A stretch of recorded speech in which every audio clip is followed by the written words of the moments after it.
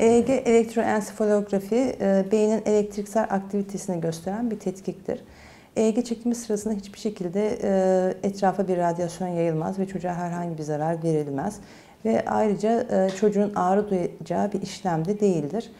EEG'yi biz hangi zamanlarda kullanıyoruz? Özellikle epilepsiden şüphe ettiğimiz hastalarda ya da epilepsi hastalarının takibi sırasında EEG çekimi yapmak, ilaç başlarken, ilaç kesimi yaparken ya da ilaç değişikliği yapacağımız dönemlerde EEG çekimi yapmak bizim için çok önemlidir, bize yol göstericidir.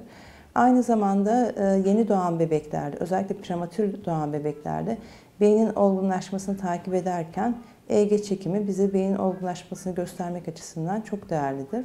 Yine bilinci kapalı gelen bir hastada beyin fonksiyonlarının analizini yaparken de EEG çekmek, beyindeki aktivasyonu göstermek açısından bizim için çok değerlidir. Bu nedenlerle EEG'yi kullanırız.